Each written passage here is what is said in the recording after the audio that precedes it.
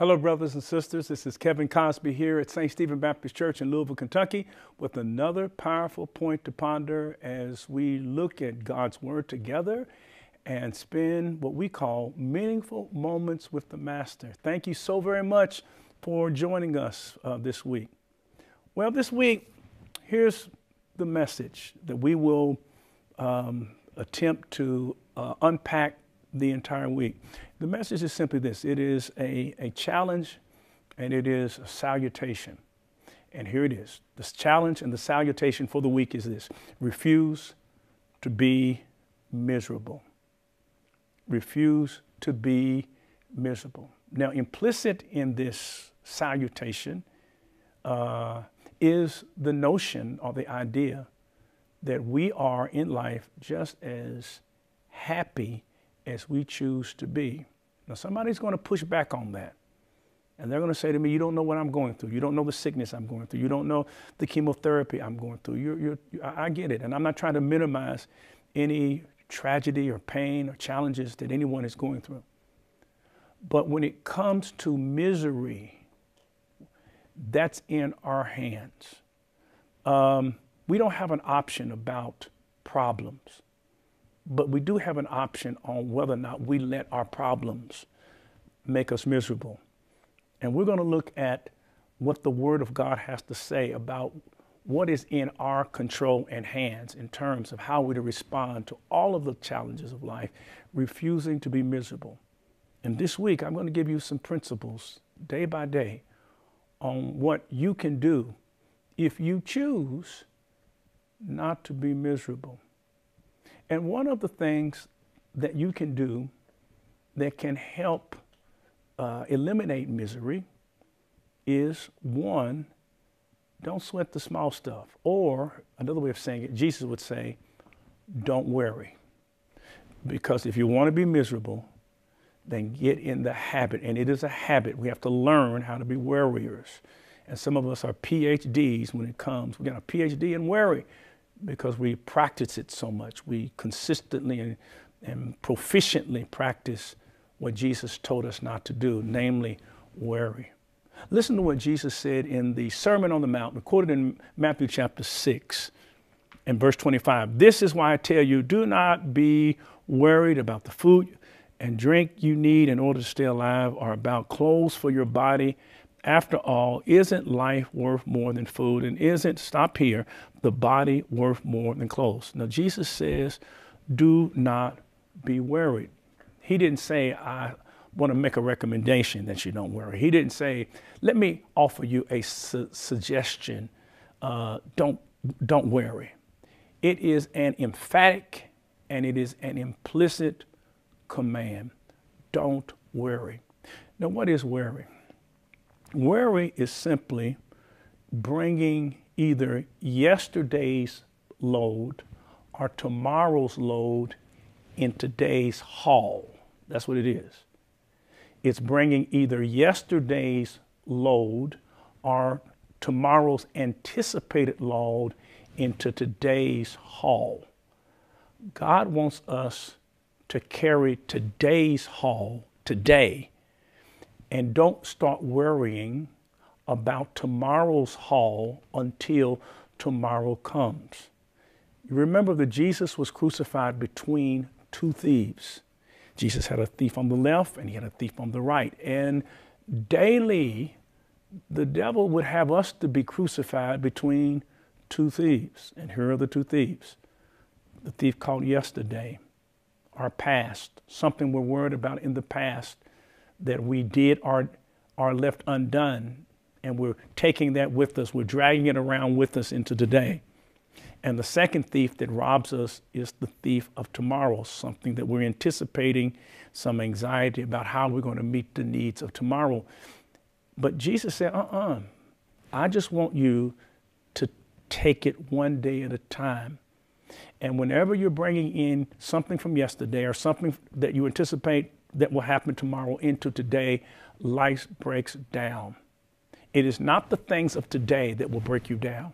It is only when we bring the loads and the burdens of yesterday and the loads and the burdens of tomorrow into today that we break down. Jesus said, pray give us this day our daily bread. Give me just enough bread to get through today. See, in life, you will always have certain circumstances. You will have uncontrollable circumstances. So many things are outside of your control. Let me ask you a question. Are the things you're worrying about, think about it, are they outside your control? There's nothing you can do about it. So why worry about the things that are outside your control? Second thing we worry about is our exaggerated imagination. Our imagination always exaggerates, makes things worse. Like Chicken Little gets hit in the head with an acorn. And what did Chicken Little do? Chicken Little ran around telling folks that the sky is falling when it was simply an acorn that was falling. And your imagination can cause you to think all types of things. Studies show that 95% of the things that we're worried about never happens. In fact, in a strange sort of way, we kind of, through worry, bring some of those things that we're worrying about into our life. So it's these uncontrollable circumstances, it's our exaggerated imagination, and here's foundational to worry. Foundational to worry is this: we don't trust God. That's what we're saying. We're saying, God, I don't believe you got me. I don't believe that you have me. And if you worry, my God, you can tell by the worry. You can see it in the sores you have in your stomach called an ulcer. You can see it by the lines you have on the face called wrinkles. You can see it by these things that hang from your eyes we call bags. See, your body and your mind live so close together that they catch each other's diseases. Whatever's going on in your mind will make an impact upon your body. That is why when people are depressed, what happens? They either lose weight or they pick up weight, because the mind and the body live so close together. Jesus says, don't worry. Why should we not worry? We should not worry, first of all, because it's wasteful. Let me give you some rhyme words. Let's rhyme this thing. Don't worry, because worry is wasteful. It's stewing without doing. It's sitting in a rocking chair, a lot of exercise, rocking back and forth. But when you get through with it, you're still in the same situation. Worry never paid a bill. Worry never brought reconciliation. Worry never did anything. It just made things worse. So worry is wasteful. It's wasteful. Let me make it rhyme. Secondly, worry is harmful. It's wasteful. It's harmful. Proverbs chapter 12 and verse 25 says this about worry. It says, worry can rob you of happiness. Or that's the Bible's way of saying that worry can make you miserable, but kind words can cheer you up. Now, if you don't have anyone to say any kind words to cheer you up, then guess what? Say kind words to yourself. Learn to have your inner dialogue. Say some kind words to yourself. Tell yourself that I can do all things through Christ who strengthens me. Tell yourself, no good thing will he withhold from me, that they that walk upright before him. Tell yourself, yea, though I walk through the valley of the shadow of death, I shall fear no evil, for thou art with me. Because worry is wasteful, worry is harmful, and then we're going to make it rhyme. Finally, it's wasteful, it's harmful, it's sinful. Because when you worry, you're saying, I don't trust God. And Jesus constantly says, fear not. 365 times in the Bible, fear not. And if you're not trusting, you're going to be tripping. So right now, trust God. Refuse to be miserable right now, and say, if I'm going to pray, I'm going to give it to God. And I'm going to let God handle it. If you're going to pray, don't worry. But if you're going to worry, don't pray. Let's pray together. Heavenly Father, forgive us for the sin of worrying. And don't let us bring yesterday's burdens and tomorrow's burden into today's haul, today's load. You've given us enough grace to get through today. So we trust you today, and we'll deal with tomorrow when tomorrow comes. Thank you, Lord, that some things, while they are out of our control, some things are in our control. and we can be happy and joyful in all circumstances and situations. Bless your people today. And for those who all year have been worrying, deliver them, I pray, from this evil. In Jesus' name, amen. God bless you real good. I appreciate you so very much. The reason I'm doing this series is because I was talking with someone and they planted this idea in my mind about how miserable they were.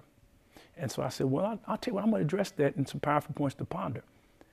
There might be something you need for me to address from the Word of God. When the powerful points to ponder, please send me a note, send me an email.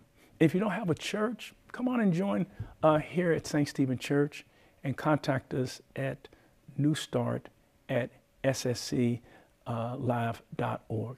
That's at newstart@ssclive.org. God bless you. Thank you so very much. And we'll see you tomorrow. But until then, here's the final salutation. You know what it is during COVID-19. Stay safe, stay sane, and if you can, stay home. And don't forget to stay ready to vote. Wait a minute. I don't have to say that, do I? Because we voted. Congratulations. And not only did we vote, but there is a transition that took place. Next week, I'm going to talk about what that means for the Black community, the transition that is taking place with the new president, Joe Biden, and Kamala Harris. But anyway, God bless you. See you tomorrow.